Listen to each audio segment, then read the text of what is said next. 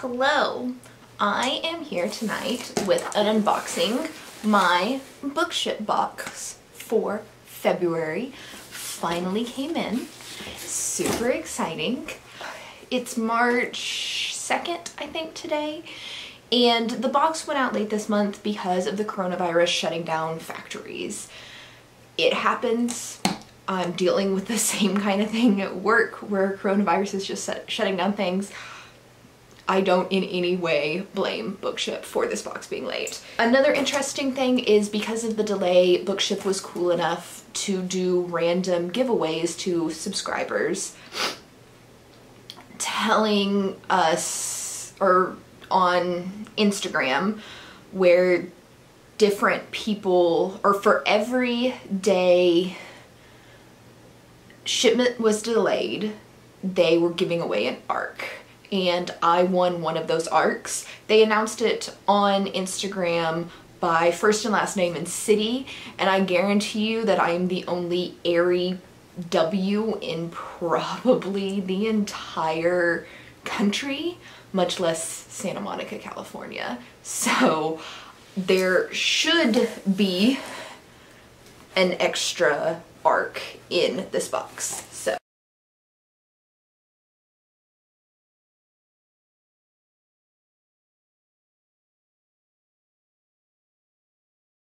before I get to the actual unboxing, I want to do a quick review of what we got last month and update you guys on anything that I had ended up using over the month.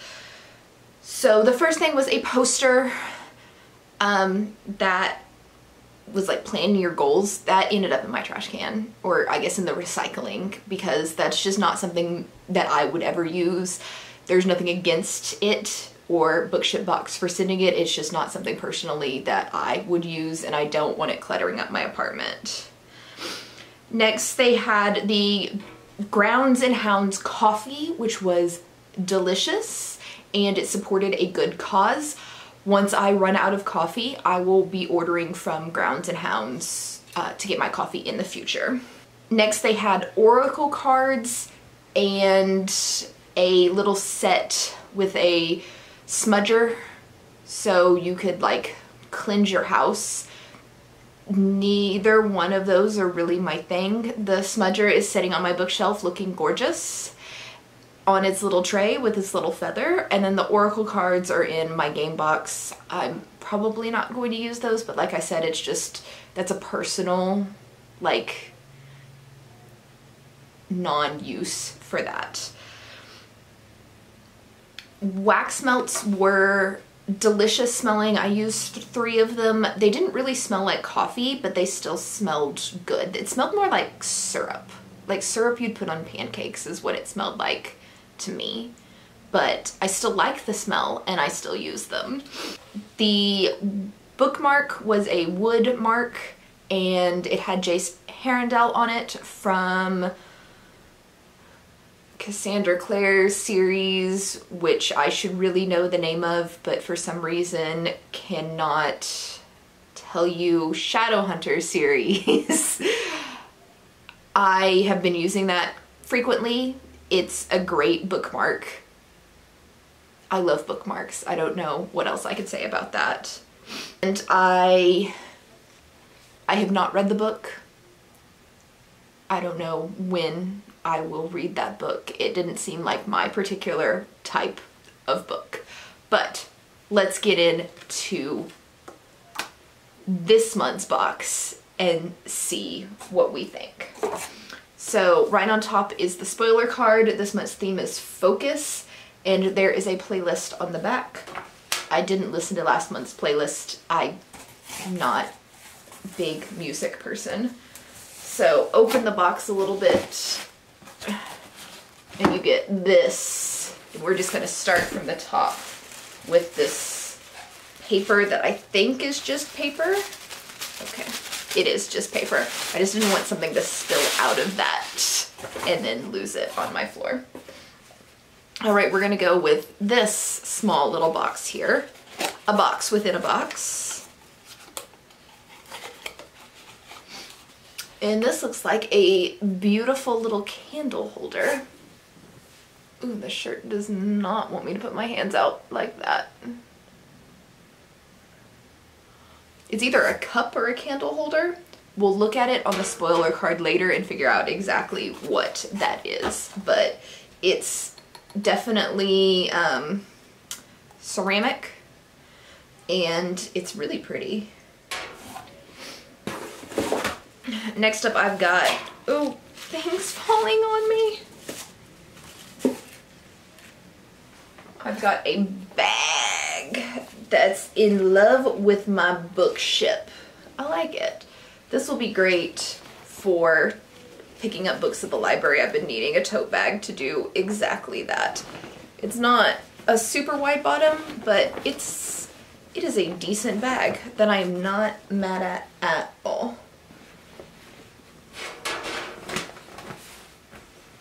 It's not gonna set up very well.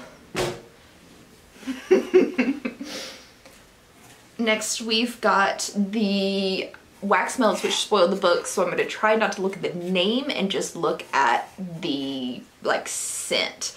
The scent is Falling Petals, so I don't know what this is going to smell like, but there we go, without spoiling the book. I learned that last month.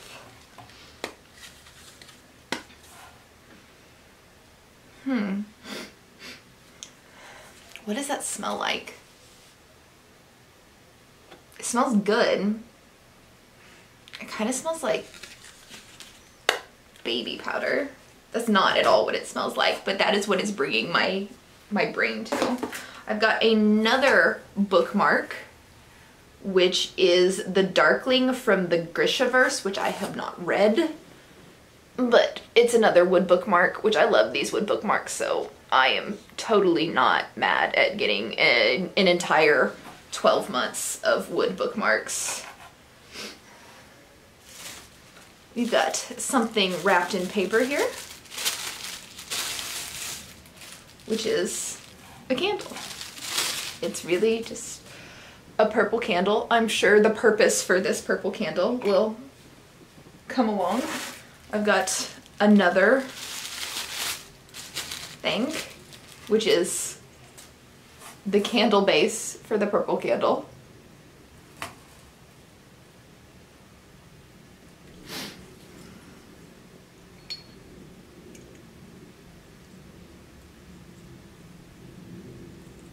It doesn't quite fit perfectly.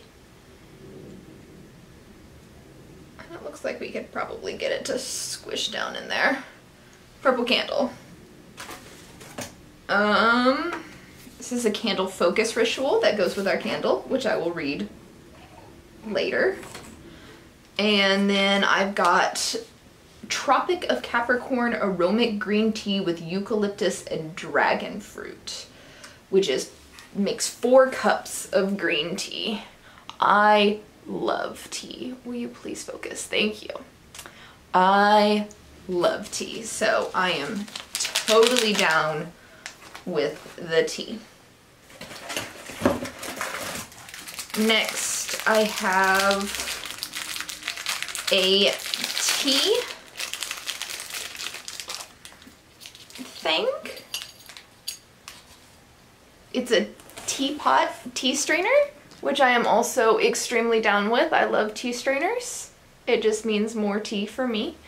And then it's got a little metal tray that it rests on once you take it out. It's adorable. I love it. Open the book that we have for this month.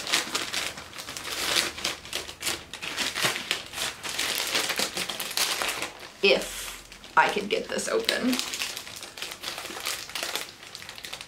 Ah! Okay. 7 Deadly Shadows by Courtney Alameda and Valan Maytani? I probably mispronounced that really bad. Alright, and as always, super fast forward of me reading the synopsis of the book. Kira Fujikawa has always been a girl on the fringe, bullied by her peers and ignored by her parents. Kira has only ever felt at home at her grandfather's Shitono's shrine, where she trains to be a priestess. But Kira's life is shattered on the night her family shrine is attacked by a vicious band of yokai demons. With the help of Shiro, the shrine's gorgeous half-fox, half-boy Kitsune, Kira discovers that her shrine harbors an ancient artifact of great power, one the yokai and their demon lord, Shutendoji, will use to bring in everlasting darkness upon the world. Unable to face Shutendoji and his minions, on her own Kira enlists the aids of 7 ruthless Shinigami death gods to help stop the brutal destruction of humankind. But some of the death gods aren't everything they initially seemed, nor as loyal to Kira's cause as they first appeared. With war drawing near by the day, Kira realizes that if this unlikely band of heroes is going to survive, they're going to have to learn to work together, confront their own demons, and rise as one to face an army of unimaginable evil. This is not at all my type of book. I don't particularly care. It sounds very anime and Japanese themed, which is a lot of people's cup of tea. It is not mine. I don't really have any interest in reading this. So far I'm 2 of 2 and not hugely impressed with what Bookship Box is sending or doing. This cost, what, $40 plus shipping every month? And this right here is not worth like the almost $50 that it cost with shipping. This is worth maybe like $20, if that. All right. So this is a ceramic teacup, which makes sense to go with the tea thing and the actual tea itself. I don't like teacups like this because it's ceramic and you put hot liquid in it and this gets like insanely hot. So I appreciate that a lot of people do like teacups like this, but I'm not gonna get any use out of this as a drinkable beverage. This is going to go on my shelf somewhere and look pretty, and I think it's gorgeous, but I'm never going to be able to drink any hot beverages out of this. So this tote is eco-friendly. It doesn't explain to you how it's eco-friendly. It just says it's eco-friendly. Like I said, this is the Darkling from the Grishaverse, which I have not read. I don't know anything about the Grishaverse. And then we've got the tea and the teapot shaped strainer, which is pretty like straightforward. And then you have the candle, which is cheap. This is cheap. This is a crayon. And then this is like a bendable. I'm going to show you how cheaply made this is and why it's not worth more than like 50 cents or so, right? Like it's like I'm not even exerting a lot of pressure. This is like a piece of tin foil. So this is not this is not worth anything. It's not worth the cost of the box. So at this point, I'm just really disappointed in everything that came in here.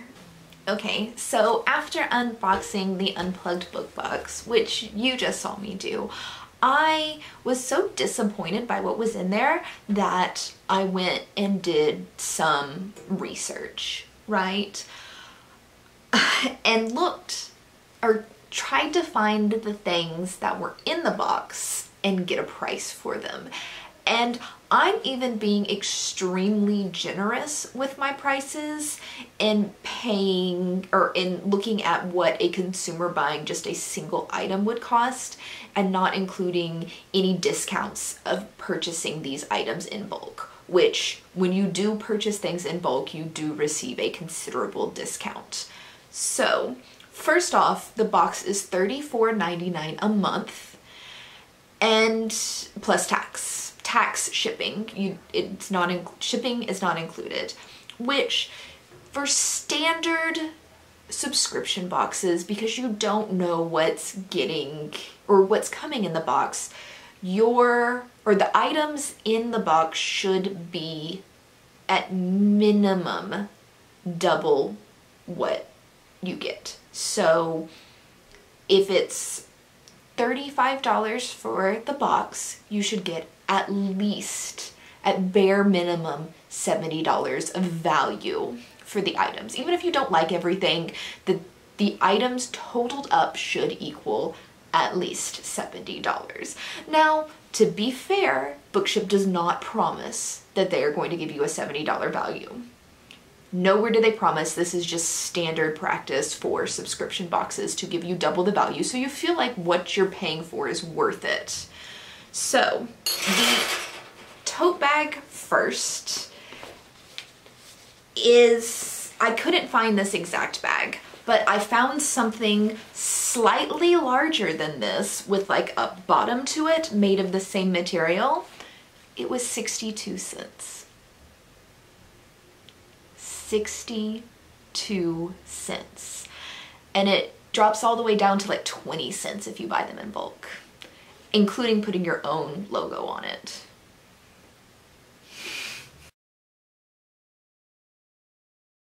Next, the teacup. I could not find this exact teacup anywhere, but I found like sets very similar to this with like different colors, and the most expensive, I mean, it got expensive, it was handmade, but this is not handmade by any stretch of the imagination. But these were between like $5 and $10 average. I'm probably leaning towards the lower end of $5, if not less than that. So, still not very expensive.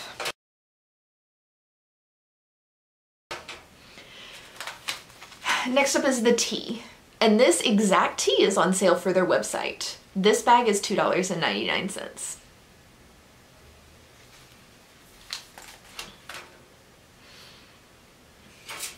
The tea strainer, I can find this exact tea strainer on Amazon. Exact same one. If you buy a single one, it's $4. A set of 4 is like $3.50 each when I did the math for it. So what is that, like $14, $15? I think it's $15 for a set of 4.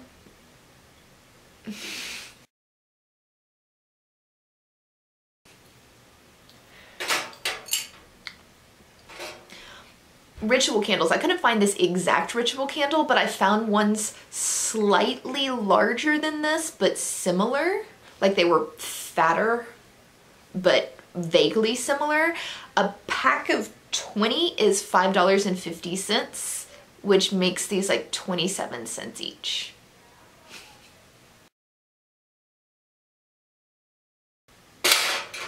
I found this exact star holder online.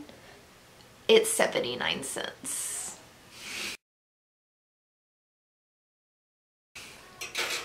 Are you seeing my problem with this box?